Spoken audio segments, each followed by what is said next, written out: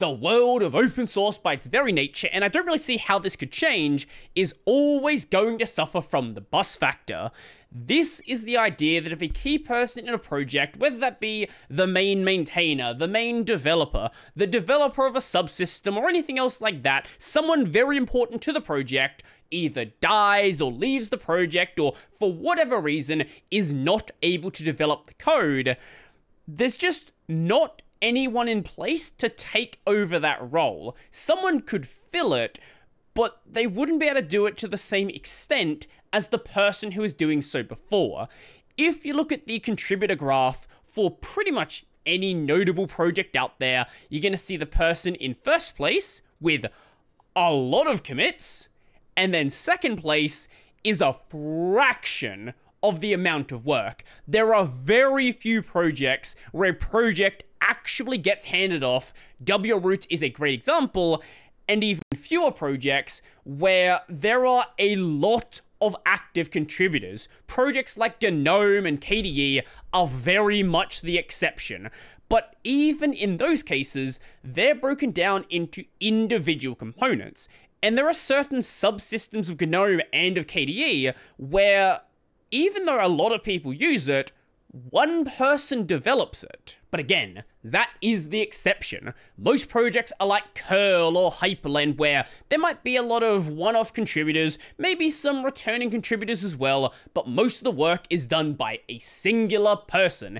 And if that person goes away, well, the project's basically dead. It might still be developed, but it will not be developed at the rate that it was before. And the Linux kernel is absolutely no different. There is no lack of kernel developers and active developers, but each subsystem in the Linux kernel is treated like its own miniature project, and people that work on one project, in many cases, don't work on other projects. So even if one subsystem has, let's say, 1,000 developers, there might be something else which only has 3, or in some cases, only 1. And this is the problem, because sometimes those subsystems are very, very important subsystems, at least to the user, but there's not many people actually working on them. And today, I want to talk about 2 cases of basically the exact same thing happening. The reason was a little bit different, but it was 2 separate places that ran into the exact same problem of the maintainer just not being the maintainer anymore. Here is the first case. Remove Nerolf as driver maintainer. Remove myself as maintainer for GUD, MI0283QT, panel, MIPI, DBI, and repaper. My fatigue illness has finally closed the door on doing development of even moderate complexity, so it's sad to let this go. The only driver here you may have interacted with is GUD. This is the generic USB display driver, but even then, most people probably haven't used any of these. These are not the most important subsystems. Obviously, for people that use these drivers, this is annoying, this is a problem, and hopefully someone can come along to keep the drivers going. And this change is modifying the maintainers file, so if you're ever curious who is maintaining a certain subsystem, who is maintaining a certain driver, there is a list over on the kernel website. Also, it's in the Git repo if you want to do it like that, but if you want to go and search for anything in here, you can very easily go and do so. The list is obviously very long. There is a lot of things in the kernel, and a lot of people working on things in the kernel. I can just keep dragging this out and we're still not going to get to the end of the list because it's actually just that long. And whilst there weren't many responses to the email, the ones that were here are basically saying, hey, we're sad to see this happen, we're sad to see you go, you've done great work over the years, and we appreciate everything you've done. And there is this follow-up response from the maintainer. It has been very rewarding to be part of the DRM community, that is, Direct Rendering Manager, not Digital Rights Management. There are so many kind people here, making it a nice place to be. Even though this has been a hobby for me, I have always felt included in the community. Thanks for getting me up to speed on how to do development in the kernel, and all the time you spent reviewing my patches. For that, I am grateful. When the sadness leaves me, I will have some good memories to look back on. Now let's go over to our second case, this one from Calvallo. Calvallo? I'm gonna go with Calvallo. If you happen to see this, just correct me if I'm wrong.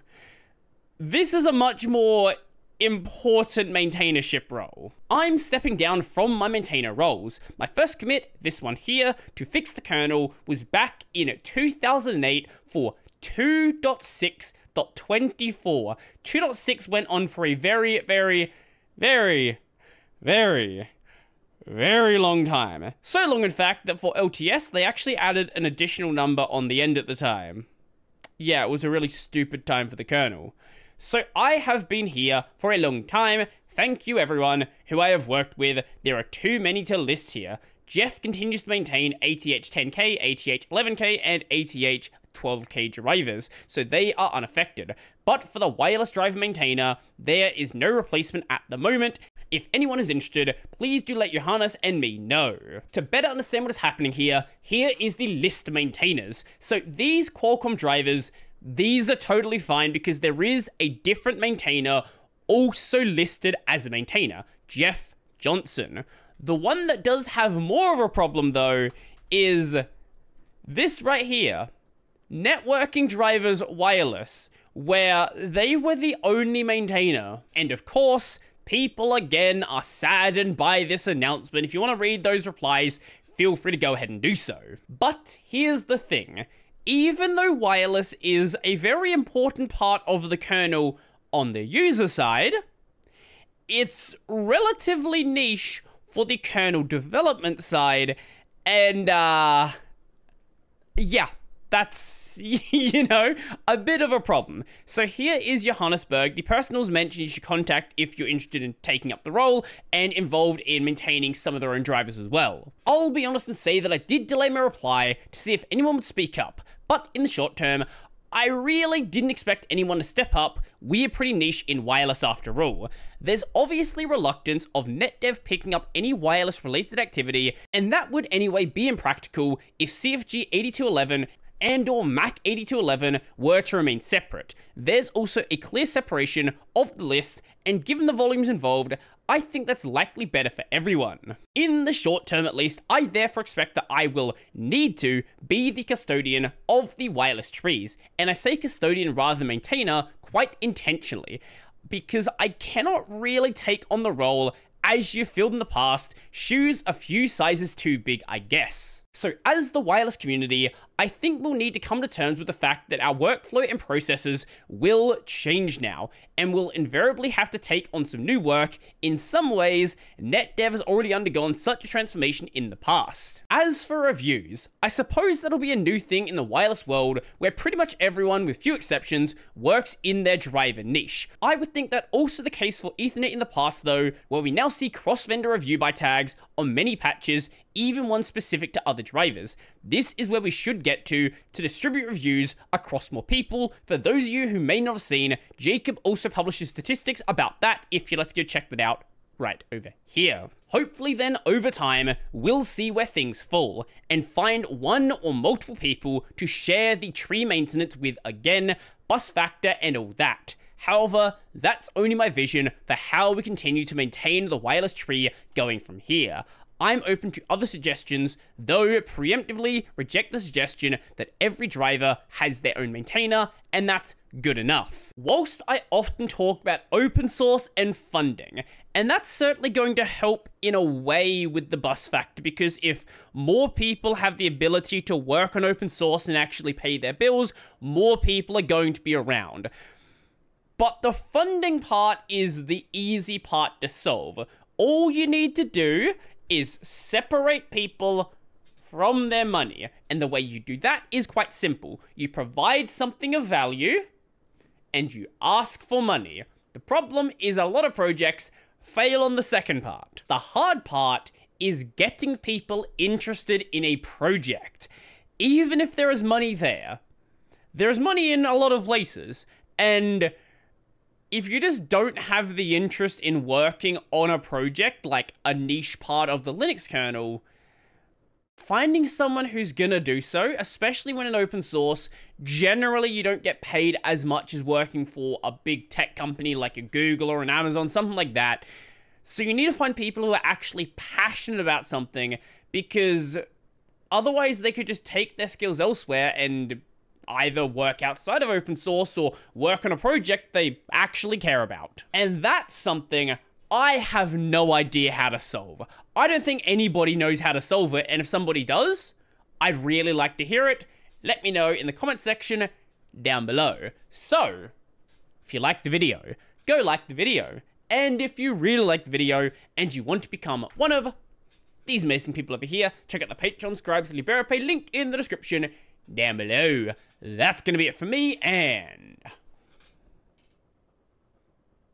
write something.